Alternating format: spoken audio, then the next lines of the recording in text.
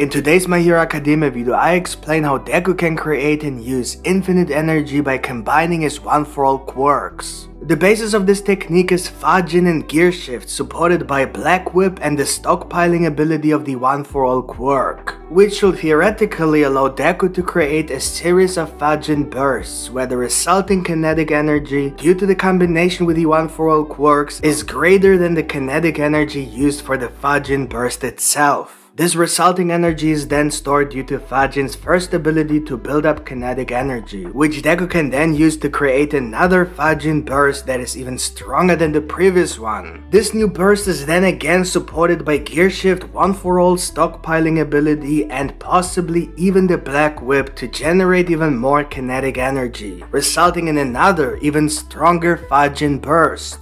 Through this repetitive combination, Deku should be able to generate infinitely powerful Fajin bursts for a maximum of 5 minutes, which is the duration of the Gearshift quirk. 5 minutes because I think the Gearshift quirk is essential for this combination to generate the energy needed to surpass the previous energy. This would be the ultimate weapon that literally has no limit, at least no power limit. Is this really possible and what conditions must be met? Let's talk about it. If you end up liking this video, consider subscribing. Please enjoy this video. Let's go!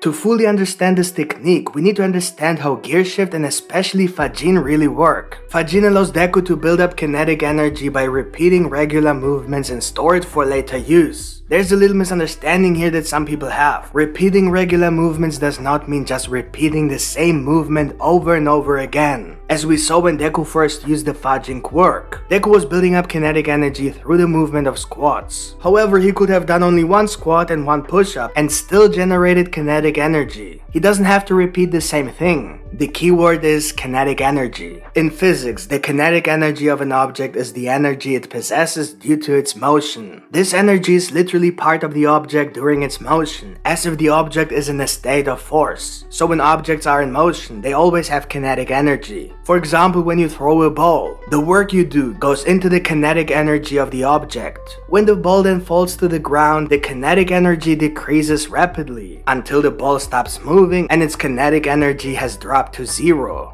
When an object is faster, the kinetic energy is larger. When an object is slower, the kinetic energy is smaller. If we apply this to Deku's Fajin ability, he builds up a certain amount of kinetic energy through his motion, just like any other object in the world, so nothing special at first. But Fajin allows Deku to take that energy and store it in the quirk instead of losing it when he stops moving. It's similar to the stockpiling ability of One For All, except that the stockpiling ability increases the power capacity of One For All, making all quirks stronger and stronger with each new user, while Fajin just stores simple energy that Deku can then use at any given time, until that energy has been fully used, at which point it must be recharged. So the power of the stockpiling quirk cannot run out, but there is a limit that cannot be exceeded, but slowly increases over time, while Fajin has no limit, but must be manually charged before each use, depending on how much power is to be used. This stored energy is then used in the form of a burst that gives Deku increased speed and power. The released energy in the form of movement then logically leads in return to new kinetic energy, which Fajin then stores again. So this is already the basis of this theory. Energy release, which leads to new energy, which in turn is stored again, and so on.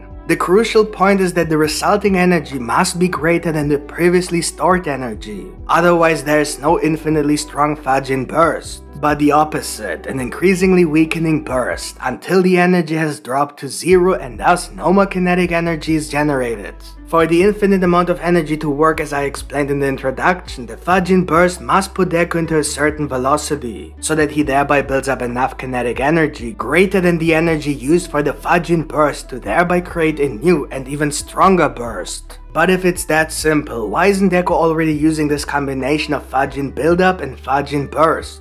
It could be that Fajin simply cannot store energy during its burst, which could disprove the entire theory, but to be honest, it would simply make little sense because the burst itself has absolutely nothing to do with the ability to store kinetic energy, unless Deku has to store the kinetic energy manually and has difficulty doing so while releasing energy at the same time, but more on that in a moment. Another explanation why Deku has not yet used this combination could be that the energy resulting from the Fajin burst is always less than the energy used to create the Fajin burst. And to be honest, it makes a lot of sense, otherwise Deku would automatically get stronger with each Fajin burst, so there's definitely an important component missing here to create this effect. This component must then be a force that supports the Fajin burst to give Deku a stronger kinetic energy than the one used for the burst itself. Another possibility is that Deku simply has trouble using multiple abilities and quirks at the same time. So Fajin doesn't automatically store kinetic energy, but only if Deku activates that ability. So it could be that Deku just hasn't managed to use Fajin in such a way that allows him to release energy and store it at the same time. And this is very possible because Deku himself has confirmed that he still has difficulty using multiple quirks at the same time. He can do it from time to time, but depending on how many quirks and how intensely he uses them, his body sometimes behaves strangely. Even One For All at 100% is still dangerous. In this case, the infinite amount of energy is possible, but Deku is not able to store kinetic energy while using Gearshift to support Fajin, for example. Or Deku just never thought of using this combination, maybe because it's too dangerous, especially considering Gearshift and One For All. Now imagine what will happen if, in addition to all that, Deku also generated infinitely powerful Fajin bursts. And the last possibility is that Deku has been using this combination all along, even with Gearshift, One For All and Black Whip. But the resulting speed just doesn't generate enough kinetic energy to create a stronger Fajin burst.